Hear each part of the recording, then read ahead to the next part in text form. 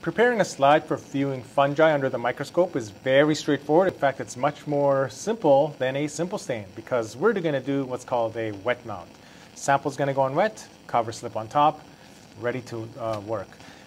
One thing we do have to consider is that fungi produce spores, so if you open the plate quite vigorously, or if you're very rough with how you grab your sample, the spores will start to float and it'll contribute to airborne contamination. So that's something we certainly want to avoid. We begin the process by, as always, a nice clean slide. Today we're going to use methylene blue. You can use something called lactophenol cotton blue, which is better than methylene blue. But we don't have any, so we will just use a drop of methylene blue. And you can put at least 2 drops on a slide. That should fit nicely.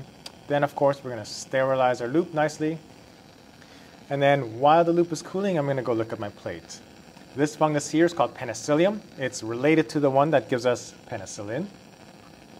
And in order to grab my sample, I simply take a nice, healthy scraping. You do want to take relatively healthy scraping. If you take just off the top, you're only going to grab spores. We want some of the good stuff underneath as well. Hopefully we can grab some fungal structures, see some conidia, some hyphae and whatnots.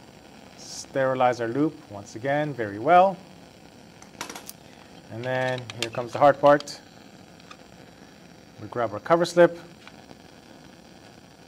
place that on top, and then we're done. This is good for viewing. 40 times works the best. It gives you a nice balance of big, but not too big, so you can see the structures. You can take it to 100 times if you like. You can put oil right on top, but sometimes 100 times, the 100 times lens makes the structure so big looking that you can't really fit all of it. 10 times, the structures tend to be a little bit small. But otherwise, take a look, have fun with it,